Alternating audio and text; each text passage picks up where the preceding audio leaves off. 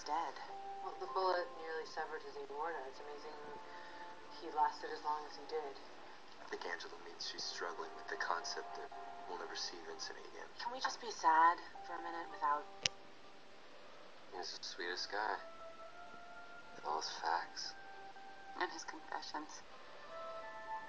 I mean, really, those were the worst things he ever did. So, Brodsky got away. He was on a construction crane when he took the shot. We recovered the bullet casing. And it was an amazing shot. How did Brodsky see into the lab? Thermal imaging. He aimed for the guy who picked up the phone. He meant to kill you. I'm the one who gave Vincent the phone. Told him to pick it up. You didn't know. I mean, there's no use. I don't blame myself for this, Sweets. I blame the guy who pulled the trigger. You still have blood on your hands. Booth, she means literally. What do we do now? We work to catch the murderer.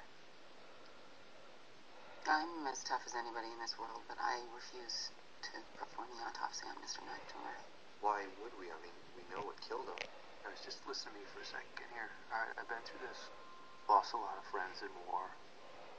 So why don't we all just take, a little time, and then tomorrow, like Bone says, we'll get this son of a bitch.